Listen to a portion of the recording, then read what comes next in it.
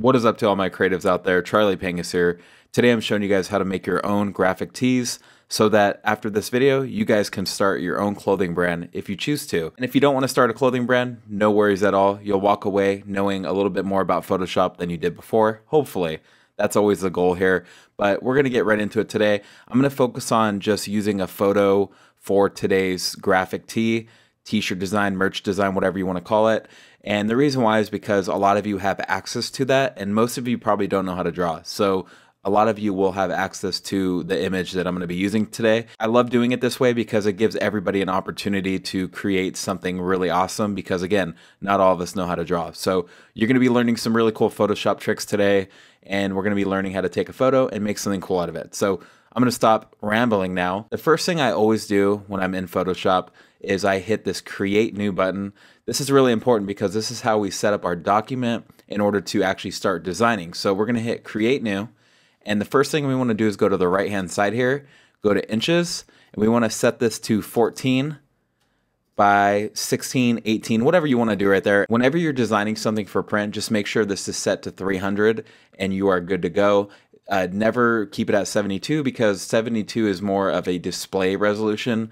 For instance, when you're displaying something on Instagram, Facebook, anything like that, that's 72 display resolution usually.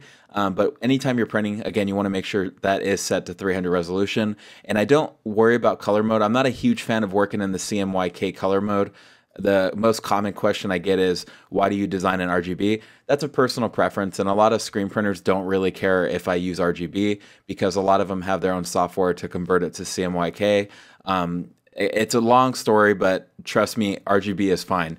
And the only other thing I do is I change the background color to match whatever merch that I want to print on. So let's say if I want to design for black shirts, then we'll just set a black background color and then hit create. Everything else can stay the same. Now I need to go to the internet and grab a photo. I already have one pulled up on unsplash.com. If you didn't know this already, Unsplash is completely free to use for personal use and commercial use. So we are completely okay to use this. So I'm going to go ahead and copy this over. And then we're going to paste that in place. And I do want to resize it, so I'm going to hit Command T on my keyboard. I'm not going to focus too much on teaching you guys every little shortcut. In all honesty, if you don't know how to use Photoshop, you should probably take a basic Photoshop course before getting into this stuff. But for the most part, I will explain everything that you need to know. The layout that I'm currently using, by the way, is 3D. So if you want, you can switch it to 3D. I don't really like these layouts, honestly. Like, I want to close this. So if anything, let's go to Essentials layout. So on the top right next to the magnifying glass, you want to just switch it to Essentials. That way we're all on the same page. I have my layers palette right here. That's really all we need. So we could title this photo by double clicking on the layer 1 name. If you double click on that, you can change the name to whatever you want. I'm just going to simply name this photo for now. And what that's going to do is give me a nice little starting point. We can even duplicate it to create a copy in case we need the original copy later on. But let's go ahead and focus on a really simplistic design, maybe even a street style design for this particular one. I want to make sure I'm selecting photocopy, and then I want to go under quick actions and then hit select subject or remove background. Let's try remove background first. It did a phenomenal job, which is never the case, I promise you. It never works that good, but it just so happened to work pretty good for this one. So I do want to touch it up right here. I don't know if you guys can tell, but his beanie right here is a little weird. So I do want to kind of go through that and just clean it up a little bit. So I'm making a selection with my polygonal lasso tool, and we're going to fill this with, let's say, black to delete. So black deletes, white adds. And now we have a really clean selection, but I'm just going to quickly go around and make sure that everything looks great. This turned out way better than I anticipated. Really worked too easy. I almost felt like I cheated there for a second. But anyway, what I want to do is focus on editing him first before moving on to other design elements. So what I want to do is actually right click on him and convert this to a smart object, because now I already have the selection the way I want it. So we're going to make that a smart object so we can start making adjustments to him. So the first adjustment that I do want to make is go up to image adjustments, and we're going to add a hue and saturation adjustment to him. And the reason why is because I want to take the saturation and completely desaturate him just like that, and then hit OK. Another adjustment layer that we can make is levels, and this is really easy to use. Basically, you're working with shadows on the left, midtones in the middle, and on the right we're working with highlights. So what I want to do is just kind of mess with some of these levels and kind of get a feel for what they do, right? So we're going to go down here. That's way too dark. We don't want to lose detail in him, but I do want to darken him just a little bit. Add a little contrast is basically what I'm saying. I don't mind that. But again, I'm kind of losing too much detail at the bottom there, and I don't like that. So I'm just going to bring the midtones down to the right a little bit and mess with the highlights a little bit. I kind of like the muted color, personally. I think this looks okay. Another thing that we could do to really take this photo to the next level is add a camera raw filter. And I really like working with camera raw filter because you can do a lot of really amazing edits with it. It basically works like Lightroom in Photoshop. First things first, I want to take these shadows up because I want to bring more of that detail back in him. And maybe even raise the exposure up a little bit, lower those highlights so they're not popping too much. And then we can raise the clarity and the texture, even dehaze it if we needed to. Raise the whites maybe, lower the highlights a little bit more, add some contrast, and we should have something that looks like this. What I want to do is work with a shape, actually. I think this will be better. So I'm going to go to the triangle, and we're just going to create a triangle like this. And I'm not going to just keep it upright like it is right now. I'm actually going to rotate it and just make it look really random and kind of unique, if that makes sense. I don't want it to be too perfect. I want to click on the shape again. I'm going to go up to the fill on the top left here. We're going to make that a transparent fill. And then on the stroke, we're going to make this a really poppy color. Let's say maybe more of a teal color. Let's try that out. You know what? I think red would really pop. Or maybe even like this color. Yeah, I think this will look really cool. This will look super dope with a purple color on him. So I think I'm going to go with this kind of pinkish red color. And we're going to tilt it just a little bit more. Kind of like that. This looks really, really cool. And then I want to add a outer glow. So I'm going to go to effects down here. We're going to go all the way down to the FX on the bottom. And then I want to add a outer glow. And what this is going to do is obviously add a glow, right? But we want to select the color and we want to make sure we color pick that same pinkish color. Can't even honestly tell exactly what color that is. But yeah, and then we just want to mess with these settings. So I'm messing with the spread, the size. You can even mess with the noise if you really want it to be noisy, which I don't really like. But the goal here is just don't go too crazy with it, honestly, because then it starts looking super fake. So I'm going to actually make this a 14 stroke, just like that. I want it to be very subtle, if that makes sense.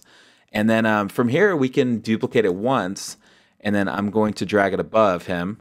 We're going to rasterize this, add a layer mask. We're going to go to a soft brush, and then we are going to just delete this top part right here. And I think this looks pretty cool the way it is. And we can even delete the shoulder there too. Just make them popping out of it, kind of like that. And I like the way that looks a lot. I think it looks super, super nice. So I want to add a layer mask to him.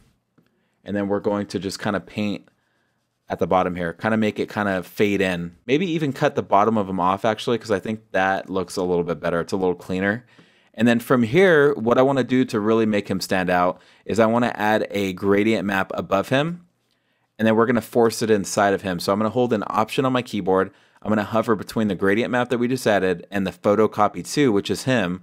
And then we are going to just click once and it's going to add a clipping mask. And then from here, we can start messing with some colors. So the first color I had in mind is more of a purple color. So I'm just going to mess with these colors real quick and see what we can come up with. And some of them might work really well and some of them might not work. And then, you know, if you don't like the way that looks, you can even change the blend mode. As you can see, you can do some really interesting stuff with these. I don't want him to be too intense, so I'm just going to kind of lower the fill a little bit. Really cool trick, if you double click on gradient map right to the right side of the name, you can see at the bottom here it says blend if, and it's on gray. We can keep that, and then what we can do is we can actually change the blend of the dark. So we can take away that purple from the darker areas if we want to and make it look a little nicer. Sometimes less is more. That's all I'm trying to say. So we're doing really good now. So I have everything pretty much in place the way I like it. I'm going to duplicate this triangle once at the bottom, and we're just going to add some random triangles kind of on the outside. Again, we're really making these random. To finalize this, I am going to try to add some text actually. I decided to. I'm going to hit T on my keyboard and just probably stick with this rock grotesque font, extra wide, extra bold. This is a font that actually comes with the Adobe font kit. If you pay for Adobe Creative Cloud, you can get this font right now. But if not, use any font that you want. We're just going to type in luxury street I don't know what to, I literally don't know what to type in. I'm going to make this much smaller. I want it to look really trendy. And then let's go ahead and change the color of this to something else. And then below that, we can add some other text and we can put established in 1991. And we can make that much smaller. Again, it's kind of a trendy thing, but I think it looks kind of cool. And then on this color, we can make it that other color. And I think it's fine the way it is. So we're gonna go ahead and copy that over to a different mockup now. Let's say this vintage tee looks pretty cool. Paste that in place.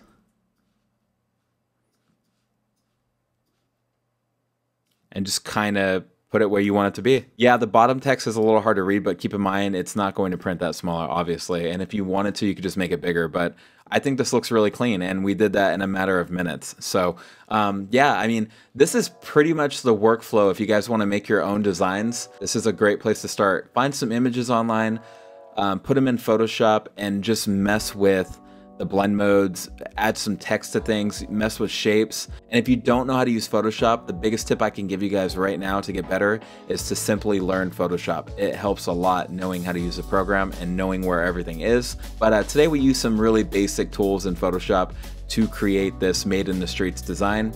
Hope you guys enjoyed it. You should be able to make your own designs now using some of the skills that I taught you today. If you guys need to, play the video back over and over again. Practice always makes perfect. Remember that, guys. Share it with your friends. I'll catch you guys in the next video. Peace.